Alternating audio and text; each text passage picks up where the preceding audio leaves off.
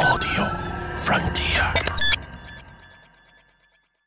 This is Football Daft with Stephen Purden, midfield dynamo and average actor, Chris Toll, target man, suspicious character, and with the top end of Stevenson, Now it's time to welcome to Football Daft a man who played 11 seasons for Hibs and along the way picked up 6 caps for Scotland and had other clubs including Rangers and Norwich, and he's now manager at Airdrie. Please welcome to the show, Ian Murray. Hi there, good day. How you doing? I'm very well, thanks. How are you guys? Stuck in the house, mate. Maybe you. Surviving isolation. It's getting boring now. Day 4 or something, is it? Day 5? Aye. It's day 3 for me personally, man. But I tell you, I'm climbing the walls. Usually that's just to get something for the top shelf, but now it's a nightmare, honestly. I feel your pain, brother.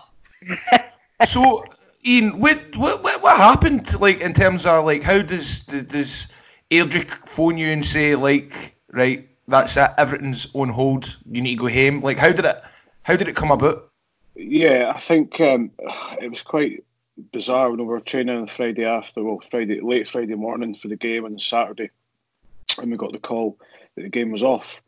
And at that point, all we were told, the game's off. There's no other guidelines for us at the moment. So we trained on the Saturday morning. We also trained on the Monday because, again, at that point, there was still no real guidelines of what we were all doing.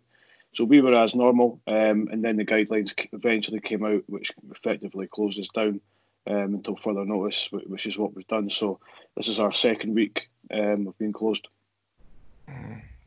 Well, this will be hitting Airdrie particularly hard because, as Grado and Stephen will know, I've attended quite a lot of functions at Airdrie Stadium, and that would have been quite a good source of income for them. So they'll be getting hit with that as well. I totally forgot about that too. Why, Ross Owen? How's the club going to be standing in a financial stead with regards to Irish, Ian? I mean, I think like every other club, we're going to take a hit somewhere. It's impossible not to. I mean, we're fine at the moment, but as you touched on, the stadium is a huge source of income, which helps fund the playing side of it. So, the longer this goes on, the more it affects us and off the pitch rather than on it. But certainly at the moment we're fine. But again, I mean, this is rocket science. We're using money now that we were trying to keep for next season, so budgets will be affected, no doubt. Mm-hmm. Horrible situation, but it's just, I mean, there's nothing else you can do really, is there? You just need to stay and just sit and wait and just bide your time. Yeah, there's nothing we can do. That's it. In jobs, most people that are working from home at the moment have stuff to do.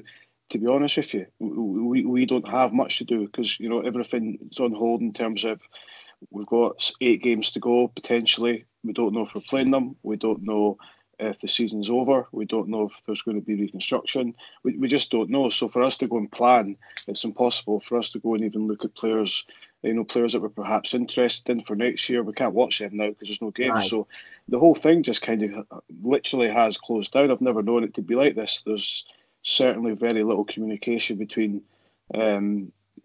managers and players and agents and owners, because there's nothing to talk about because we don't know what's happening. Right. So Ian, if this does go longer than the summer, where does that stand you with regards to players' contracts? Would they still be able to play for the club?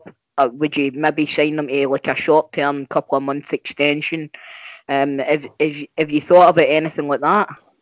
Yeah, I mean, the ramifications of the outcome of this virus are huge. It's very easy to look at layman's terms. Let's play the season in August. Let's play the season in September, whenever that is. But players' contracts normally run out in June, around about June 12th, something like that. Right. I think I might be wrong, but I think you can only sign a player after that for a month minimum. So if we were to renew contracts for the sake of a week, it's going to cost the club a month. That makes sense. Yeah. I don't know where it stands with pre-contracts with players that have already signed. It's saying that their contract starts on a certain date at another club. So, the way football works, you could find yourself, crossing into a season with another club. It's just so complicated at the moment that I don't know what they're going to do. I really don't know how they're going to get round it, because after 30 games in our league, I think 30 in the Premier League as well, nothing's been decided. So they can't hand out trophies without finishing the season. So it's a terrible situation. Aye, it's worrying times for everybody, Ian. But let's talk about happier times, man. I'm just looking at your Wikipedia. Happier times. You started your youth career at Hutchison Vale. How many players have came through that team? Oh my God! Loads, what a club that is! What a club that is! There's been. Oh God, I don't know how many, but there's been tons. Hutchison Vale's been around forever. So that, for years, and produced loads of good players. And I was actually at a function maybe 3 weeks ago. It was I think it was a 60th anniversary, and it listed all the players that they'd brought through. So, they've certainly in Edinburgh they've outweighed all the other boys' clubs. But I get the feeling that it's getting harder for Hutchison Vale, because there's so many teams now. That teams are popping up all over the place. Well, I think one of their young boys have just signed for Celtic. Celtic had to fend off Chelsea and Man United, I think it was, or Liverpool for this boy. So they're still producing talent, still to this day, Who did you play with there, Ian? Oh, I played with, I played with loads of guys there. I played with Mikey Stewart, Colin Nish, Mark Birchall, Gary Caldwell. Really? All the ones, is that right? Yeah, Stephen Caldwell. I think who else? We had a lot of good players. Some of them never quite made it to the level that we thought they were going to make it, but overall we had some good players, some really good players. Well, quite a lot of that was the nucleus of the Hibs team that won the League Cup, wasn't it? Like Gary Caldwell. Hutchison Vale produced a lot of Kevin Thompson, I think Scott Brown possibly, Derek Varden, all these guys all played for Hutchison Vale. And Cummings did as well, did he not? Cummings as well, yeah, he did. So they've always produced, certainly for Hibs and Hearts, it's a go-to club in Edinburgh to go and source of better young ones. Aye, that's brilliant. Have you ever thought about having a look at them yourself, like for Airdrie? Yeah, it's difficult because at 14, 15, the really good ones are getting courted elsewhere at bigger clubs, so we can't really do anything about that. But there's certainly players that still at that age, 14, 15, that would fit into a profile like Airdrie and Brave Rovers, something like that. They do produce good players. Well, Ian, I'm a Celtic supporter, and I live in the same street as Albion Rovers Stadium. So straight away, you and I are at odds, mate. So what's your thoughts on Albion Rovers these days? They're not doing too well, are they? No, but do you know what? They were in a heck of a state this time last year. They were really, really toiling. And I know it's obviously Airdrie and the Rovers like their derby games and the rivalry. But I think in the terms of rivalry, they try and help each other. I certainly don't think anyone in Airdrie wanted to see Albion Rovers, out the league at all, and they managed to survive. And they're not doing too great at the moment, but in that league, it's about staying up for teams like that. Aye. If it wasn't for Brecon, I think they'd be out in their arse this year, to be honest with you. But they're doing all right, man. They've had a few decent results recently. I had them in my coupon to get beat off of Cove Rangers, and they fucking, I don't know where they pulled that result from. Honestly, God, every time I bet against them, they win. Did you take Cove Rangers, you said? Of course I did, mate. Cove Rangers score about 40 goals a week. Ian, there's a rumour that you wore a Hibs top underneath your school uniform and you're getting your school pictures done. Is that true? God's sake, that was years ago. Aye, it is true, actually, believe it or not. I was only about, I was at primary school, so must have been about 8 or 9.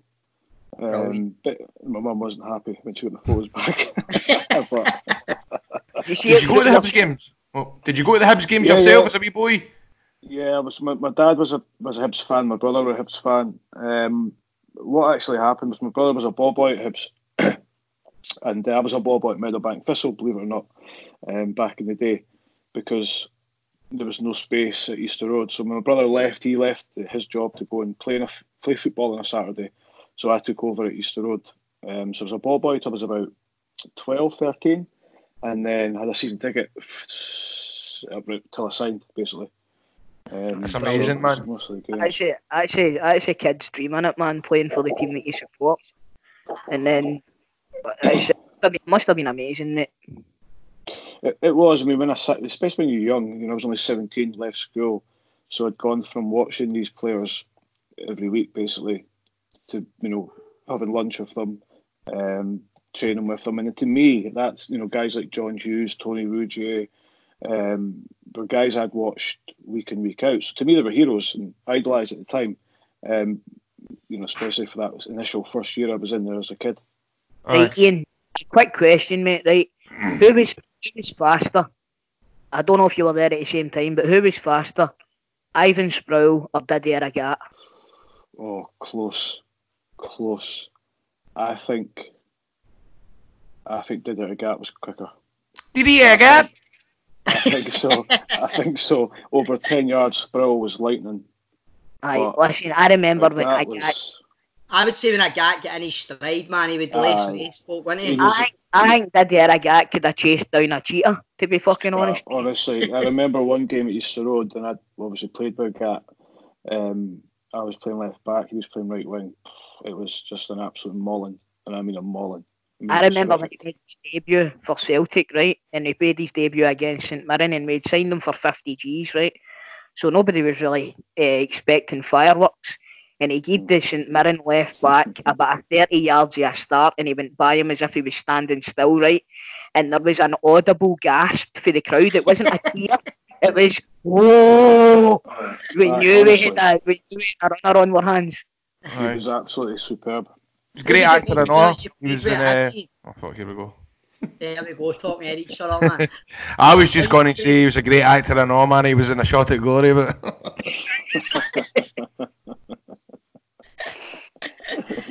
Who was the best player you played with? Sorry, for fuck's sake! Right, Bob. Yeah, Bob, also mention here, Bob, just here. Ian, you scored in your second goal for Hibs, your second appearance for Hibs. We should mention that, man. That's amazing. Second appearance, I'd played up at Tannadice the week before. I'll tell you the story. It's a quite short one, but just a bit of luck you need. Hibs were going on mid-break tour to Trinidad and Tobago that season, and I wasn't going. Right. I had particularly good form in the reserves, blah, blah, blah. Anyway, a couple of senior players pulled out a couple of days before, so I got to go.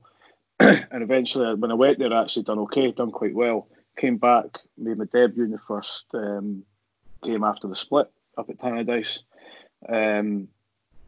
Done okay, was fine, 0-0, but quite happy to get through it. And then next game, became a sub, came on against Dunfermline and scored within about a minute, which was good because I wasn't a goal scorer, but to get that off your back early doors is always vital. It's a tap in for about 3 yards, but that's all right.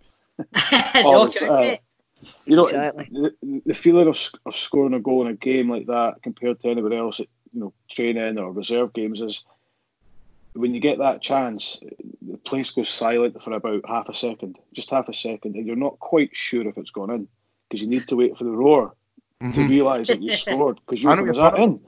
Is that in? And the crowd go, and then you realise you scored. So it's a surreal feeling, bizarre. What a buzz, mate! What a buzz! You must have played with Frank Soze and Pat Line and that, didn't you? I was very fortunate when I went to Hibs team. I had a good manager first and foremost, and I had some really good players. We had some unbelievable players. We had Big Ulrich Larsson who went to Celtic. We had obviously Soze, Latapi, Pat Linen, Mark Liebrod, David Zutelli, David Zutelli. Yeah, we had Paco Luna. We had a great team. We really did. The only not problem at the time, but the only thing for us was Rangers and Celtic were so strong at that time as well that they were almost unbeatable.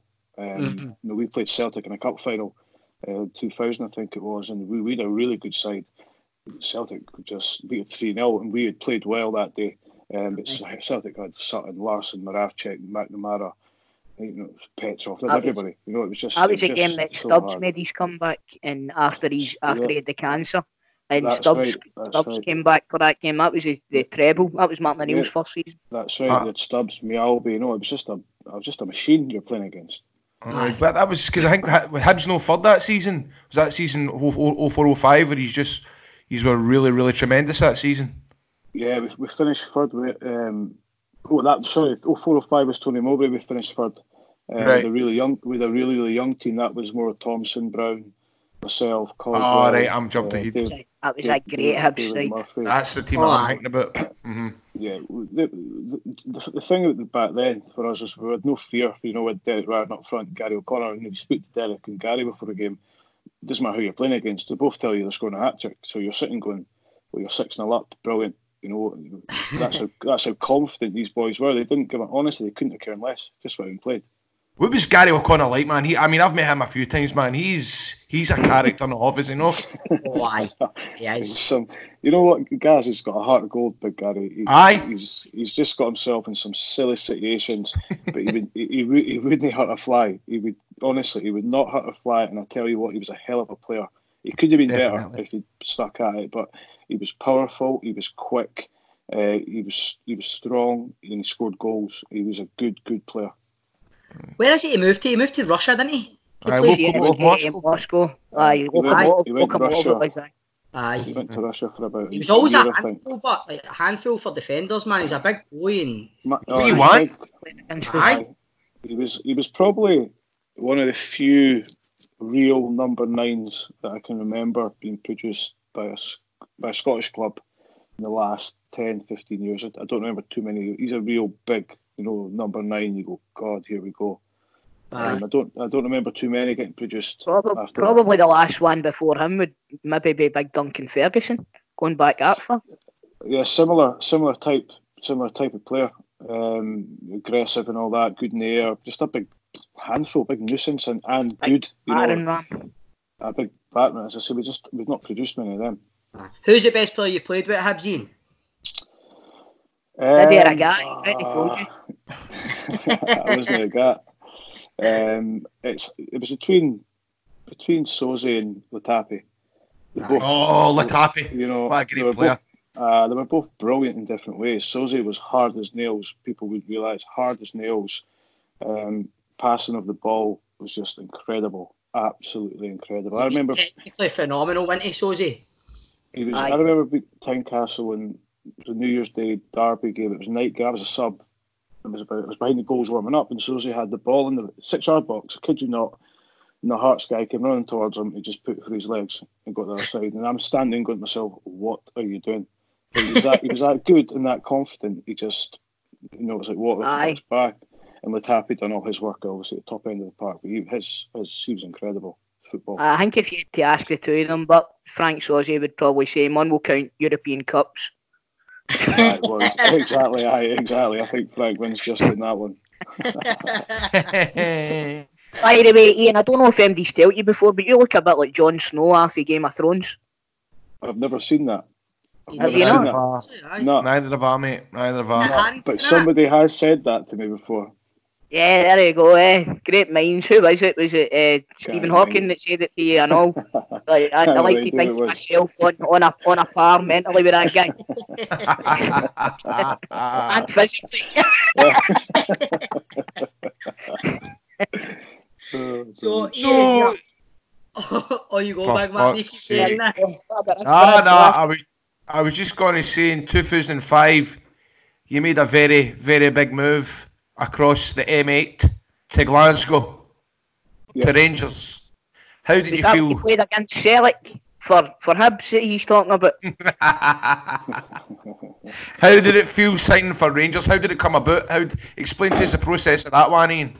Well, obviously McLeish, I'd had Alec McLeish at Hibs. He was the manager. He went to Rangers maybe a year and a half before, and they'd wanted to sign me. I'd been out injured about a year. You missed the full season, did you know? Roughly. So next again season I came back, and that's how it really came about. They came, just said, "Look, we're interested." Blah blah blah. My contract at Hibs was running out in the summer, and they wanted me to go in January to Rangers, but I kind of said, "Look, I think I've got a chance here of winning the Scottish Cup," because at that time I did. we're in the semi-finals, so I wanted to stay. Anyway, long story short, we didn't, we got beaten in the semi-finals, and then Rangers came back in the summer and offered me a contract. And at the time, it was really hard because I was really happy at Hibs with a good side, but I just felt, from a personal point of view, it was the right thing to do. And when I got to Rangers, and when you see inside the club and you signed for them and stuff like that, I mean, I was proud to play for Hibs, but I was exceptionally proud to sign for Rangers. It's a huge club.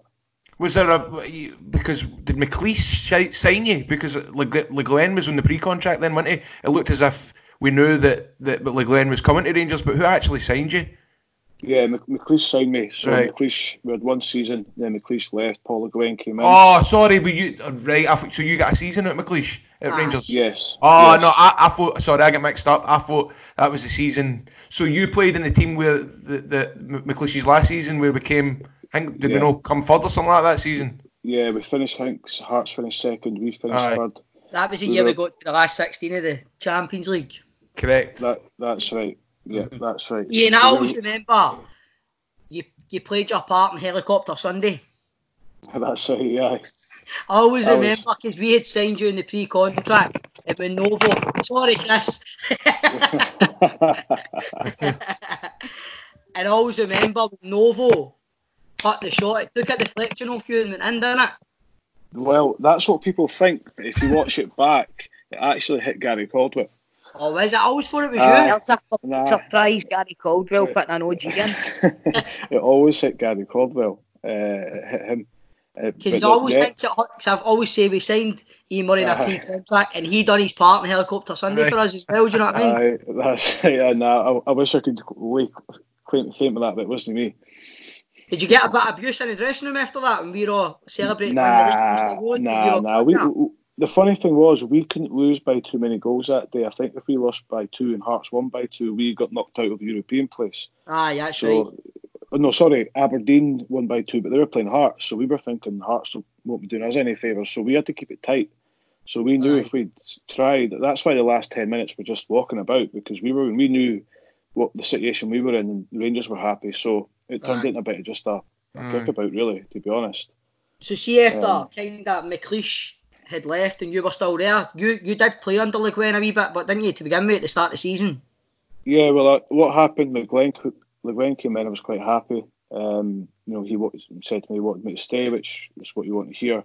And we went pre-season tour to South Africa. I came back and didn't feel well. Believe it or not, I took a virus of some sort. So I was out for 5 months. And then I was coming back as this sort of stuff was happening. Like Gwen was falling out with people and there was a lot of pressure on him and they weren't doing too well. So I actually only played one game. It was his last game at Motherwell. Where ironically the day he dropped Barry Ferguson and stuff like that. Boyd done the 6 when he scored the goal. Scored the penalty. And then he was away. He was away after that, but he was actually quite good. He was just probably at the wrong club at the wrong time. See how after that game, do you have any memories of that game? When Boyd had done that with his fingers and stuff, was it just a matter of getting the bus and get home, or did he speak to you? Nah, pretty much. Because at that time, it's business as usual. You've won the game. It's very unusual for a manager to leave after a win. So it was business as usual. And then a few days later, we found out that he's not been back. And obviously that's when Walter Smith came in with Alan McCoy and Ken McDowell. Which must have gave you a good boost there. Yeah, Walter was brilliant. I mean, Walter Smith let me go at the end of the day, and he obviously didn't pick me for certain Scotland games and all that. But as a manager, he was excellent, really, really good, very, very harsh, but also very fair. Type of guy when I've never seen him without a shirt and tie on. His shoes all class, always immaculate. He's absolutely immaculate. And when he talks to you, listen. And I think the reason we got on so amicably was because we were just quite honest with each other. And he told me, you're 10% down on last season, all that sort of stuff. And that's what you want. So you can be firm and you can be harsh, but he's definitely fair. Brilliant. Who was it? Was it Peter Grant that took you to Norwich?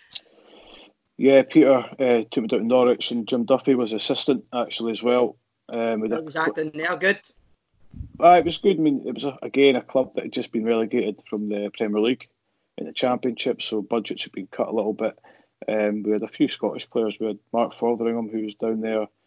David Marshall was a goalkeeper. Simon Lappin, myself eventually, and then we actually signed. I think John Hartson came down eventually. Chris Martin was actually in the youth team at Norwich at the time, and I told Hibs to sign him actually for 50 grand and didn't do it. But, do you know he's the highest, the second highest scoring Scotsman in the Championship history? He's a good player because he was about 19, 20 when he broke out in Norwich side. Didn't quite cut. Well, the manager didn't like him, so I think he went to Luton, who were non-league at the time. But he was always decent. He was always very, very decent. And then obviously Peter, we made a poor start to the season. Peter got sacked. Jim Duffy took the team 3 or 4 games, and then eventually Glen Roeder came in as a permanent manager after that. That must have been some buzz having Jim Duffy and Peter Grant in the dressing room, but two characters, man. I think the English lads, especially down in Norwich, are slightly more conservative down there and a bit more quiet. I think when, if you had Jim, Peter, and the rest of the Scottish players, when we start speaking really quickly to each other in our dialogue, then I think a few times they were telling us to calm down, but that's just the way we spoke. It was fine. But it was good. I was only there 6 months, but it was a good experience. How did you get on with Glen Roeder? Not too good. No, probably for the first manager in my career actually, who for whatever reason just didn't like me, which was fine. And if someone doesn't like you, you tend not to like them too much as well. So it was kind of mutual dislike there. And the only good thing was that I was only there about 3 months with him, maybe 3 months, and I was back up the road, so it wasn't too long. And eventually he got found out a little bit, and he was away as well. What was did they just not pick you for games? Did you not really talk much, or was there just no communication at all? I think the communication was a bit strange. I don't think a lot of the players took to it, to be honest. It's just he came in and just kind of I wouldn't say put a sledgehammer through the place, but he'd done it verbally to everybody. So you kind of lose a little bit of players' respect, in the first day, second day, and if you start to leave out bigger names as well, which can happen, then it causes problems. You have to have good young players to come straight in and play. And I don't think Norwich had that at the time. I think to be honest, looking back, the club were kind of in a little bit of disarray when you look at the appointments of their managers. It looks as if he's got a kind of face you'd want to slap, isn't he? He comes out with some crack. He's come out with some crackers anyway. Was he no quite close to getting the England job at one point, Glen Roeder? Yeah. I mean, his tactics and stuff are pretty good. It's just his delivery of his tactics aren't the best. And in my opinion, there'll be people who rave about him and claim he's created them as players. So he's obviously very intelligent in football, and he'd done well at West Ham. I think for a while he was very highly thought of, and he was close to get one of those jobs. But I'm not sure where he is now. I think last I heard he was maybe at Stevenage as director of football. So I don't suppose I'll be getting a job there soon. Have you asked this to Barry Ferguson, right? And I threw a wee curveball into him, but with regards to some of the managers that you've not enjoyed working under, have you taken any of their teachings or any of their mannerisms or anything and put it towards your own management style? No, I think you take more stuff from the playing field from managers. There's sometimes managers by their own admission will put on a session it's just terrible, and it still goes on now because you just don't know how it's going to go. The players might not turn up. The weather could affect it, your size of your pitch, numbers, all that sort of stuff. So you try and take stuff from that.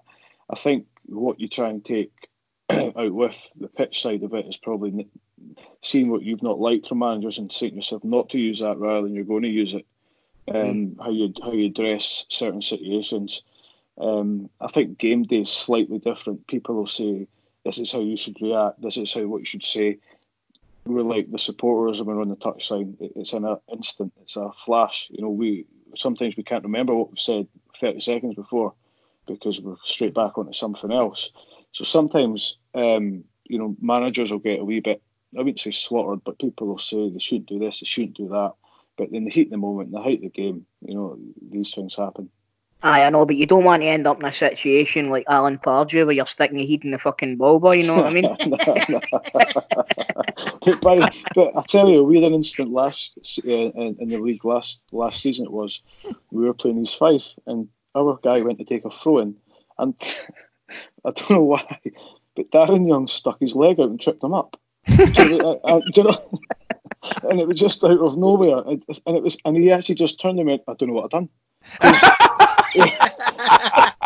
Because he didn't mean it in any malice, or he just done it in the heat of the moment to try to stop the throw. And so it's bonkers, honestly. It's bonkers. It's funny because I've just typed that into Google. Shocking moment, football attacks young ball boy. That's fucking crazy. Honestly, brilliant.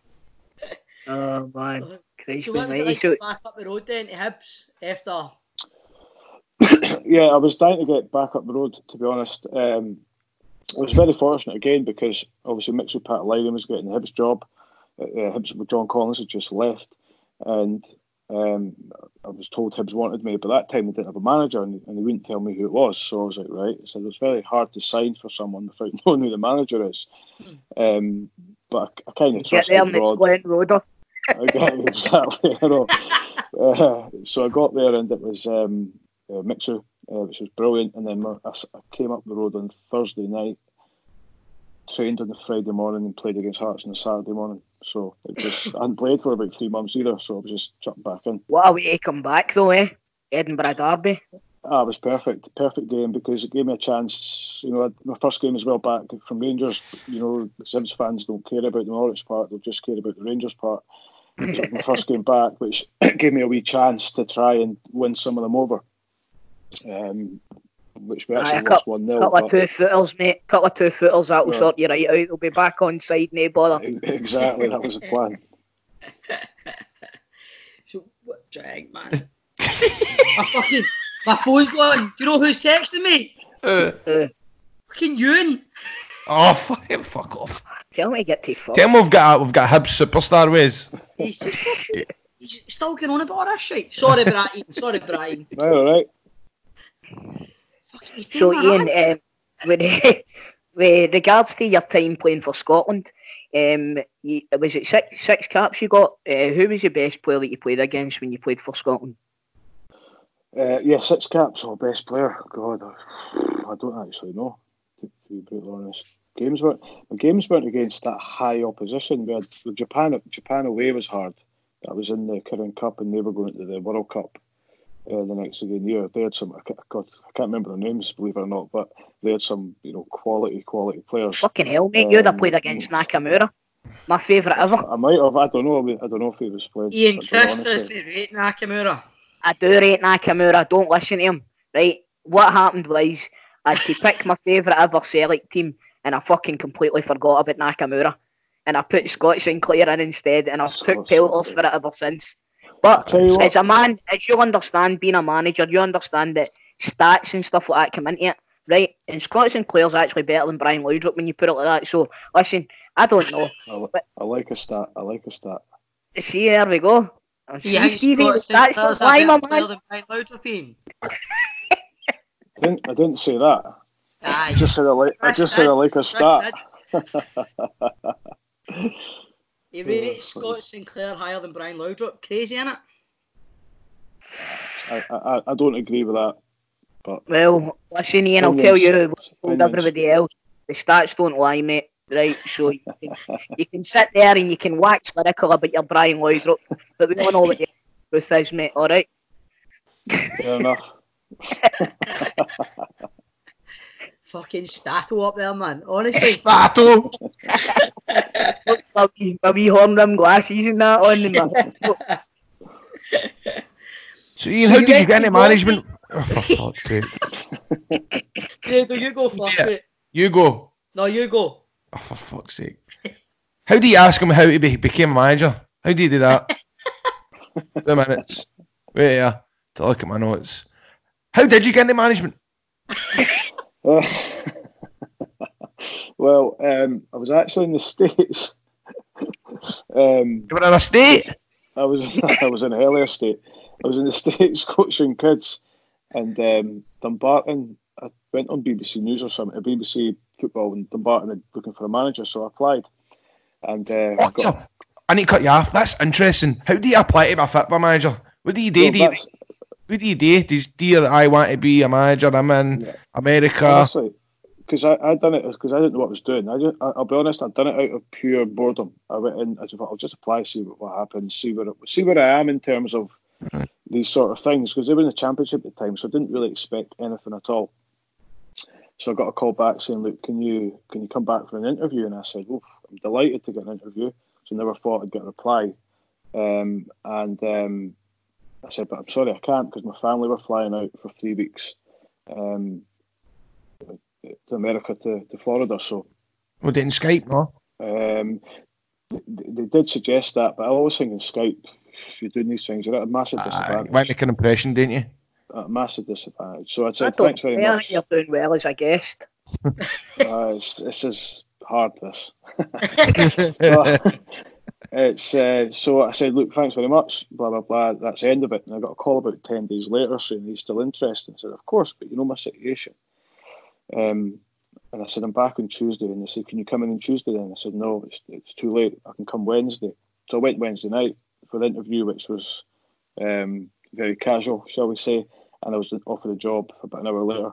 And that was it. I was suddenly, I'd went from leaving Hibs without a club, and I was actually moving house that Saturday to having a game. So, things changed within an instant. And then you need to come up with, like, see how in that letter, do you write who you would have as your assistant, or do you just need to make that up? Like, what happens? Do you go on the phone to your mate and go, how does that work? It would be like a cover letter you would send, normally a contact address. It'd be you attach your CV, just like any other job, really. And then you sit and wait, and then you might get a call saying you've been invited for an interview. And at that stage, you would have to have a plan in your head of what you would possibly like to do. Then you'd probably normally you'd go for the interview. You would know kind of early if you had a chance or not. When I look back on that one, I must have been the only candidate because I got off the job within, as I say, an hour. So, but at that time I was so green. I had no idea. Of course, they must have wanted me because they wanted me in so quick to speak to them. So that's how the Dumbarton one certainly panned out. But you had a very, you played with Hibs, you played with Rangers. Dumbarton, obviously, if they did have any, you're a big pool for them. Do you know what I mean? Like, you'd a really established playing career, so you'd be going to Dumbarton. They must have had other people and just butt the horn off, haven't you, though? Do you know what I mean? Yeah, I think at the time, they were probably looking for me to play a little bit as well. They were bottom of the league. I think they were 5 points or something. So we didn't have a lot to lose, to be quite honest. We still had time to stay up. We still had time to do well, and we couldn't really lose anything because we were resigned at the fact around Christmas time that we were actually going to be relegated. But we were lucky that winter when I got the job, it was about 6 weeks of just pure ice. So we had no games, which gave us time to get ourselves kind of sorted a little bit. And then we came back. We played Hamilton, in the Scottish Cup. They beat us 3-1 at our place, and it was an easy win for them. And I think the biggest sort of mark of our achievement is we played Hamilton 3 games later after we got back playing, and we beat them 2-0, and we beat them quite easily. And that was probably the turning point for us because it showed us we'd won games up to that point, but this was a big one because it showed us how far we came. That was a statement. It was a statement to ourselves, really. You just went head to head against the team that's top of the league and beat them 2-0. So we knew we could do it, and from there on in, we just went on a decent run and managed to stay up. Brilliant. Where did you go after that? Was it St Mirren? Went to St Mirren. It's a big move for you, mate. Yes. they'd just been relegated as well from the Premier League. Again, this is, it looks very simple for people. St Mirren was a good opportunity for me. I felt I'd run my time at Dumbarton. I think they probably had their time with me as well, so it kind of was at the right time. St Mirren obviously had been relegated from Premier League, had quite a lot of managers. I think everybody was surprised the year before when Danny Lennon left, and Tommy Craig took his position. And then obviously Tommy Craig left and Gary Teal took the position, who was already the assistant with Jim Goodwin at the time. So when that season was finished and we relegated, I went in, but Gary Teal still had a playing contract, Jim Goodwin still had a playing contract. So there was a lot of tidying up to be done at the club, and to do that and try and stabilise it in the Championship with the resources was very difficult.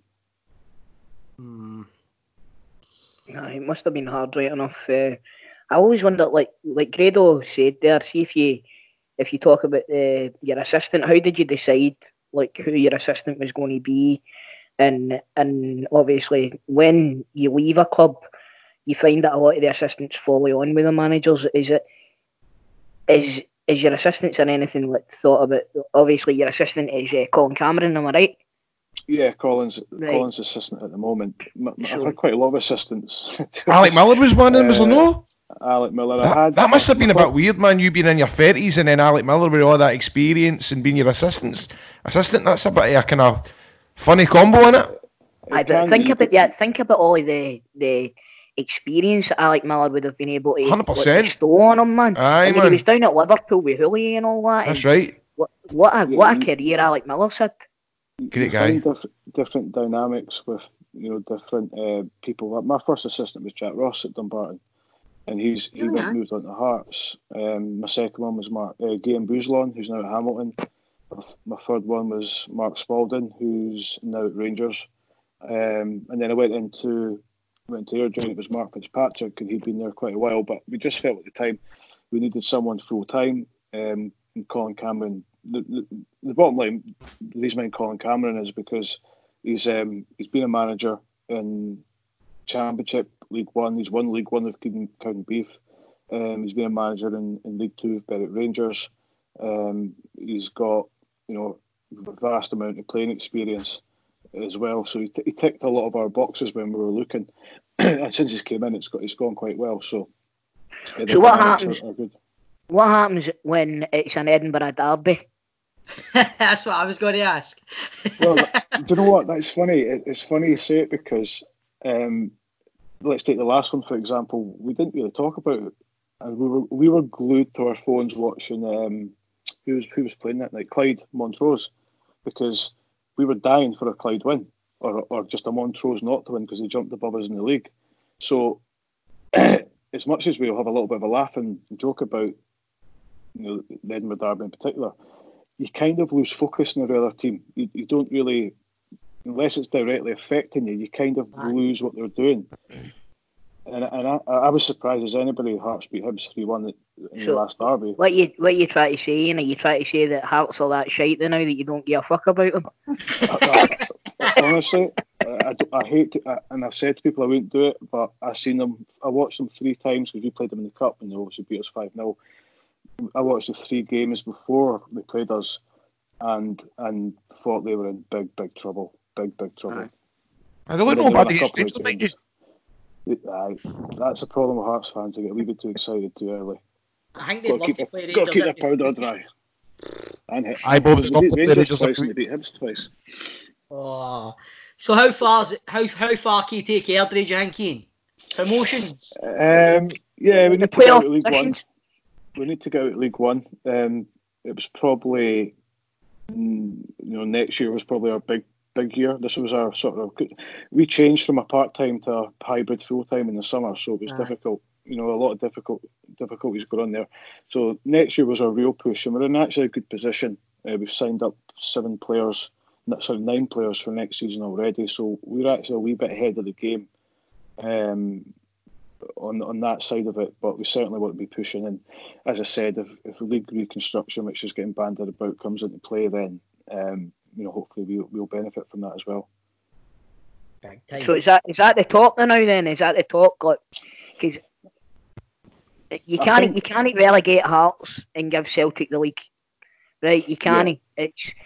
It's Hearts have got a legal case there. So, in my opinion, what you're looking at is promotion, making it a 12-team league next season, and then having 3 relegations and putting it back down to 10 the following season. So, what do you reckon? Do you think that's the way it's going to go with all of this nonsense that's going on? I don't know. I mean, I think it's very difficult. There's so many. Again, black and white, it looks all right and normal. But when you look at the whole thing, if you stop the league now, for example, and you give Celtic the league, Rangers are going to go absolutely tonto. If you give Celtic the league, you have to relegate Hearts, unless you reconstruct the league. Now, the league reconstruction can only benefit clubs. So, like you say, the problem we're going to have, if we put 2 up from the Championship at the moment, it would be Dundee United and Inverness. You've immediately got Dundee, Dunfermline saying, well, wait a minute, we can still finish second with 8 games to go. So there's so many grey areas. The only way I think they could get round it is if they reconstruct the league, and that 3 up, 3 down has to be for longer than a year, because your teams like Dundee, Dunfermline are not going to vote for it if it's not. So, it's just, you need to get the votes. It's all about the votes. And if you don't give Celtic the title, they could vote any way they want, and they're a big hitter. And if you give Celtic the title, Rangers will vote the different way, and they're a big hitter. So we've got a really, really hard situation. And I don't know the way around it, but I think that so unique, mate. I think FIFA have got to make the call here across all of the competitions. I think FIFA will try and get the league finished, but that could be that could be October. Honestly, you just have no idea, mate. Like this with this virus, the next week could be so crucial. The next month, you just don't know. It's like nobody knows what's running about the corner with this shit. So it's just there's that many anomalies. You don't know where to start, man. We just don't know in terms of, at the moment, we're not allowed to go out and let in more than 2 people. So it would suggest to me large gatherings will be the last on the list to be lifted. That will be the last sort of ban be lifted. So players at that point will have maybe missed 2 months, 3 months. They'll need a month to get ready. And then that's what I was talking about, wasn't it? I was saying they're going to do another pre-season. Another pre-season, aye. So it's going to be absolutely crazy. I think my gut tells me, and I don't know, to avoid all the problems, they'll try and finish the seasons. I don't know if that's practical though. I'm not sure. I wouldn't want everyone making the call either, man. I don't know. Definitely. Well, Ian, every week. Well, Ian, every week on Football Daft, we like to put our guests under a wee test, a wee quiz, their football knowledge in a 90-second time limit. Are you up for it? Go for it. Could be absolutely horrific, though. Well, you've got some. Let me see you. The other people that have done it. Barry Ferguson, he's in the leaderboard with 12. He got 12 right. Bottom is 12. Bottom of the league is David McCracken. He's got 1 for Falkirk. Alan Archibald done no bad. He done 11. Lee Miller, Jordan Young, Bo Malcolm are on 6. Surely you can beat 6, mate. Depends how hard they are. Well, you want to go for it? Go for it. John, can you put the timer on the clock, please? And your time starts now. Who plays at Glebe Park? Lincoln City. Which SPFL club currently doesn't have a sponsor on their strip? Partick Thistle. Which English team are nicknamed the Terriers? That's the Terriers. Barnsley. Which Scottish club has a fish on its badge?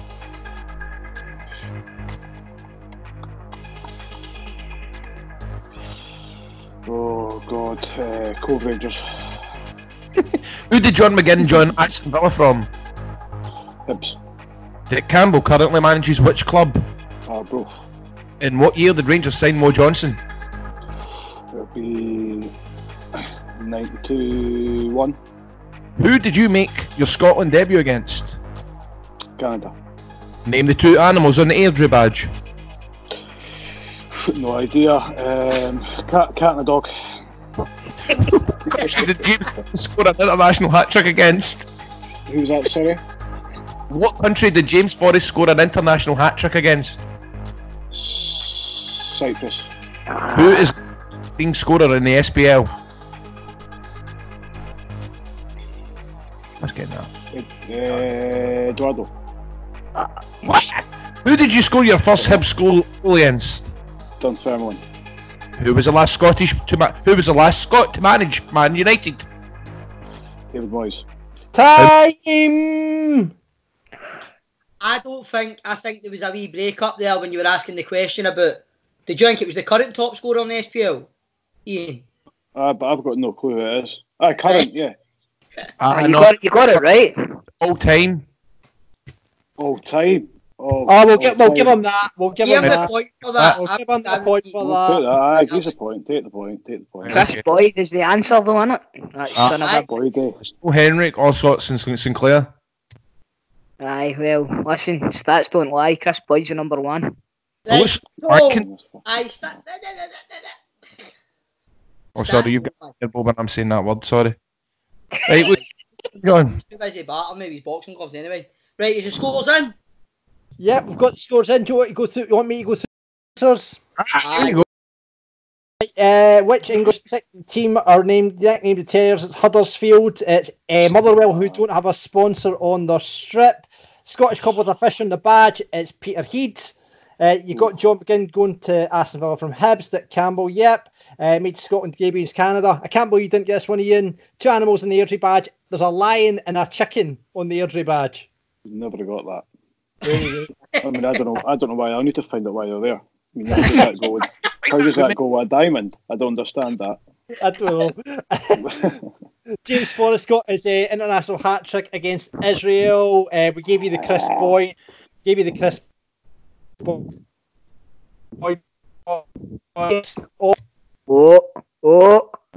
When you crack it up, mate.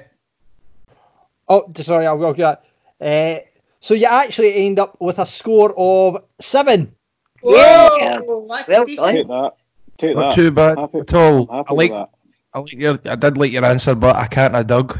I just For get the- get a Well, question. actually, I know why it's got a tiger and a chicken on the badge. There you go. Because a tiger is the diamond of the jungle and a chicken is the diamond of the farm. Oh, honestly, mate, that's mental how you know this stuff. Yeah, I made it up. It sounds plausible. I doesn't it? You're a I prick. believed you. Thought it was good. That was a really good. I was felt for about to it, tell people that. You should I might like, still you do it. should like, get that going, I'll mate. just tell them anyway. They won't know. Anyway, I hope you've learned something. Ian, it's been absolutely fantastic having you on the show. Is there anything you would like to say to your thousands of fans out there? Thousands of fans. I wish there was thousands of them. No, really not. Any last remaining points? Do you want to wish any? All the best with Airdrie. Aye, Thanks mate. very much. Aye, that's what I'm going to say. All the best to Airdrie. The Rovers. But I don't think we'll be seeing you anytime soon. Maybe one day we might see you in a dugout at Easter Road, pal. Well, you never know. Never know, mate. All the best, mate. Thank you, Ian. Thank you very much. No problem, guys. Thank you. Audio Frontier.